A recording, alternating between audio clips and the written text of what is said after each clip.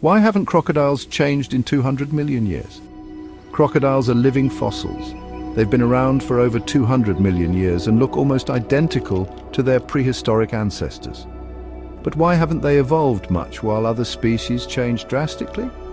If it ain't broke, don't fix it. Crocodiles hit the evolutionary jackpot early on. Their design is so effective that they never needed major changes to survive. Crocodiles are perfect predators. They are ambush hunters with powerful jaws, armored skin, and extreme bite force. They don't need speed or agility, just patience and brute strength. They are extreme survivors. Crocodiles can go months without food, survive in fresh and salt water, and even slow their metabolism to endure harsh conditions.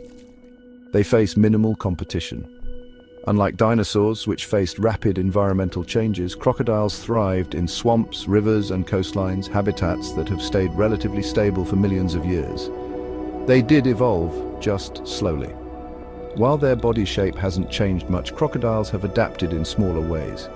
Different species evolved for fresh versus saltwater environment.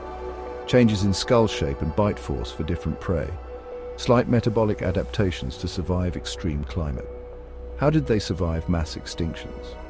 When the asteroid wiped out the dinosaurs 66 million years ago, crocodiles survived thanks to their ability to hibernate in water, eating anything, fish, birds, carrion, whatever was left, and their slow metabolism, which let them survive with little food. The bottom line, crocodiles are the ultimate low-maintenance predators. While other species had to adapt to survive, crocodiles stayed mostly the same because they never needed to change.